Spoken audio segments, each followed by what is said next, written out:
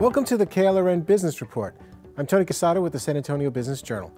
There's a company in the U.S. that has become so ubiquitous in our lives that we patronize it to buy almost every type of product, from dog food to diamonds to cloud computing services for business. I'm talking, of course, about Amazon. And while founder and CEO Jeff Bezos has done an incredible job growing an online bookstore into one of the most powerful companies in the world, he's had a lot of help along the way, particularly from U.S. taxpayers in the form of economic incentives. In fact, a journalistic research project published this week by the Business Journals found that Amazon, created in 1994, has received at least $1.24 billion in taxpayer-funded subsidies and incentives that have fueled the company's growth across the country.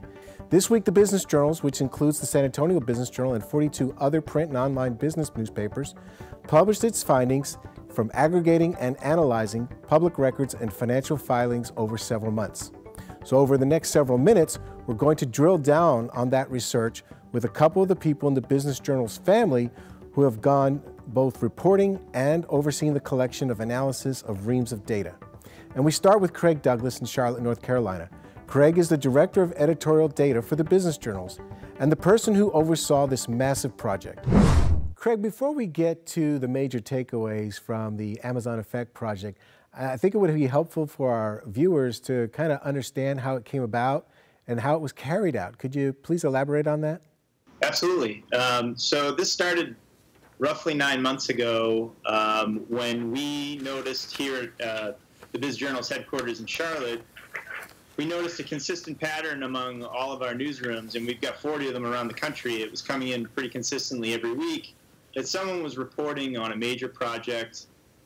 It was often a project that had a code name, was promising hundreds, if not thousands of jobs. Big tech company was building up lots of excitement in the local economic development community, and on and on and on. And within a week, the realization would come to everyone involved that it was Amazon.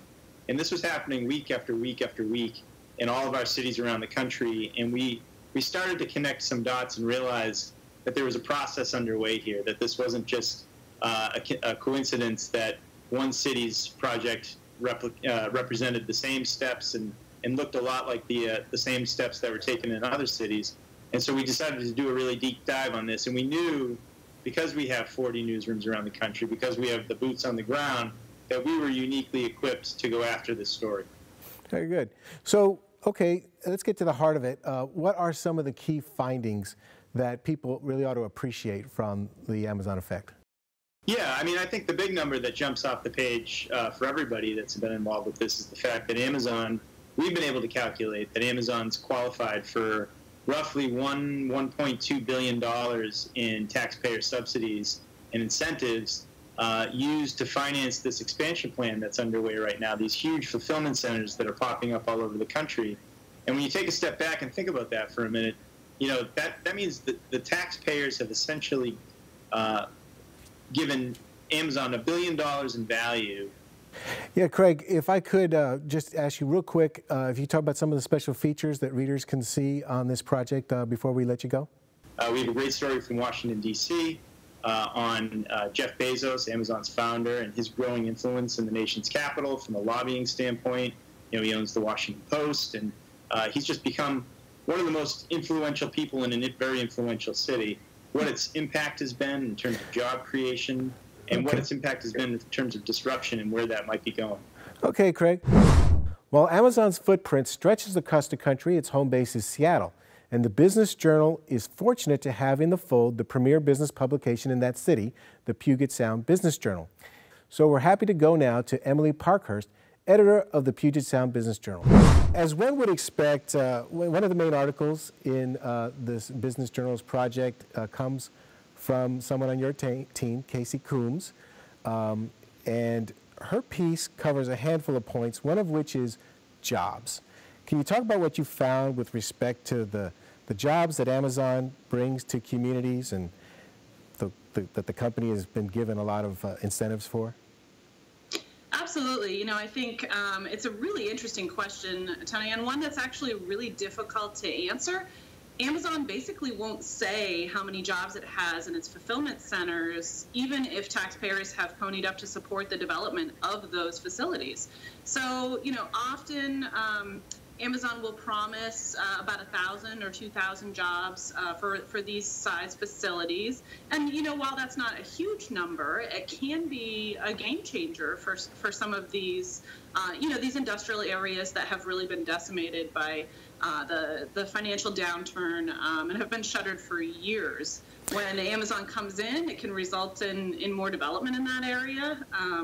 And what's interesting is the company told us that it has about 3,600 jobs per county in 44 rural counties, and those developments have resulted in about 100,000 non-Amazon jobs in those areas. So in that way, it has been beneficial. That's interesting. This idea of the headquarters 2, the HQ2, the new Amazon headquarters, after all this has been done, do you have any sense for what it's going to take for a community to land that in terms of incentives?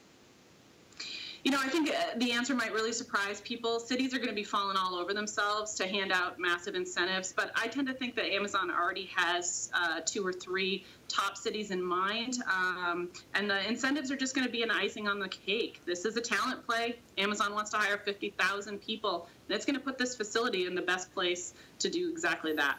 Okay. Well, that's an interesting take. Again, thanks for taking some time to be with us today, and have a great day. Thanks for having me.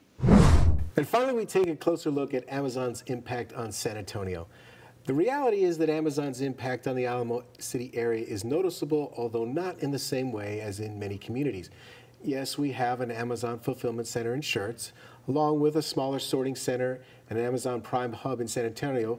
And the Schertz facility did receive roughly $7.6 million in subsidies that included tax abatements. Guadalupe County, the city of Schertz, and the Schertz Economic Development Corp were involved in that.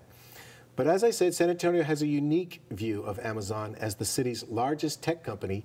Cloud computing services provider Rackspace has been impacted in a major way by something called Amazon Web Services. So joining me here in the studio is Kristen Mossbrucker, who covers technology at the San Antonio Business Journal. So Kristen, besides helping the business journals compile the data on Amazon's physical facilities in our region, you contributed a piece on Rackspace's growing connection to Amazon Web Services, or also known as AWS. So first, can you explain to the viewers what AWS is and how it initially impacted Rackspace when it was launched? Mm-hmm. So AWS is Amazon Web Services, which is essentially the cloud hosting arm of Amazon. So businesses that want to build websites or mobile applications leverage what's called the public cloud, or a small slice of a computer server inside of a data center to really allow that website, when a lot of users are visiting it, to scale and accommodate that type of traffic. Mm-hmm. And so that's the product line that they sell. So AWS does this, and Rackspace used to do this. So when AWS launched, how did that affect Rackspace?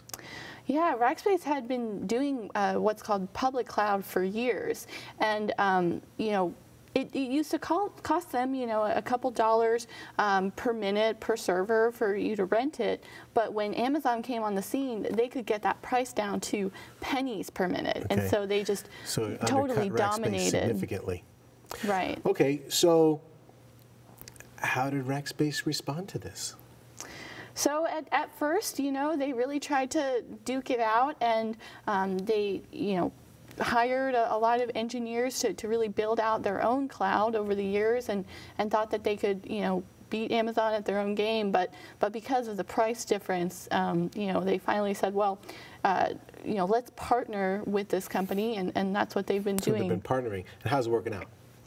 So it's actually part of, their fastest growing business line, this sort of managed public cloud service. So for now, it seems to be working out for them and adding to the bottom line? Yeah, they really made lemonade from lemons, Yeah. I mean, it's pretty rare that someone can disrupt you and you still come out the other side with a way to generate revenue. Well, you did a great job on the piece, and thanks for being with us here. And that's all we have. Thank you for joining us on the Business Report. So long.